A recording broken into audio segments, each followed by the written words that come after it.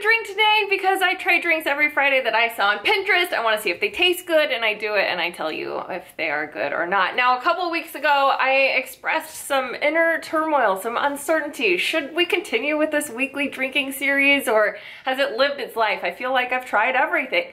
But some of you really let me know that you do like to drink every Friday, and you gave me some suggestions. So I'm gonna start trying some of your suggestions that I'm also seeing on Pinterest, and we'll see how they go. This week we're gonna try a drink called the Northern Lights. It was actually recommended by two of you, Samantha Bird and Minnie Mort. You both wanted me to try the Northern Lights, and funny thing, I had actually pinned this. I looked on my Pinterest board and it's there. So 3 people, myself included, thought I should try this drink, and it sure is pretty. So we're gonna try it. I traced this drink back to the tipsybartender.com. He's also huge on YouTube, and he usually has very beautiful models making drinks with him in his kitchen. I think his drinks look very delicious.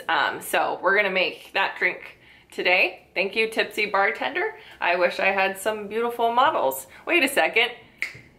Nope. To make this drink, you're going to add a shot of Deep Eddy Lemon Vodka. Isn't that beautiful? I feel like we can just add ice and a straw and call it a day. And heck, maybe someday that's exactly what we'll do. But today we're adding it to our drink. You also need to add an ounce of Smirnoff Sours Berry Lemon Vodka. I really wanted to buy that because it looks so fun, but I didn't. I didn't even try. For now, we're gonna add strawberry vodka to our Northern Lights cocktail. That's a lot of vodka. I think I need a bigger glass. Still a lot of vodka. Squeeze in some lemon juice, and then top it off with a Red Bull Blueberry. I don't have Red Bull Blueberry, I have a leftover Monster Energy Ultra Blue.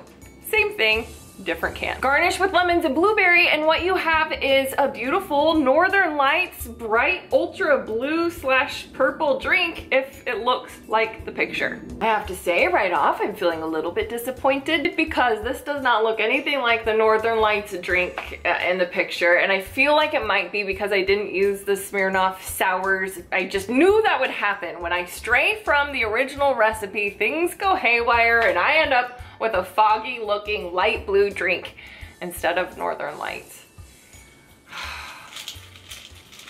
Let's see how it tastes.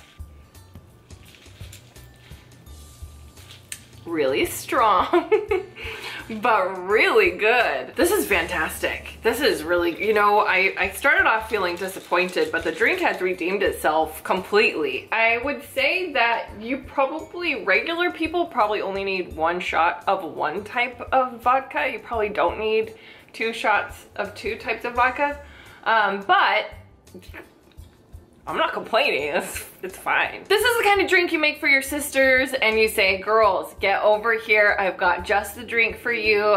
We need some girl time and I need a drink. I kind of can't believe how drinkable this is, considering like it was vodka up to here. But it's drinkable, I'll tell you what, this is really good. I'm definitely gonna recommend the Northern Lights cocktail. This is a good one, and if you can splurge and go get that Smirnoff Sours Berry Lemon bottle, maybe that would make it look more impressive. If you don't care about it looking impressive, then just use what you have on hand. I think that this is the thing that made it real tasty. Maybe also this. So, lemon vodka, blue energy drink, there you go. Garnish, have a great weekend with that. And thank you for your suggestions. I feel like it was really a team effort and we knocked it out of the park. So, Northern Lights, from me to you. Cheers! You deserve it, baby, you deserve it all. And I'm gonna give it to you. Gold jewelry shining so bright. Strawberry champagne on us. Lucky for you, that's what I like. That's what I like. Lucky for you, that's what I like. That's what I like.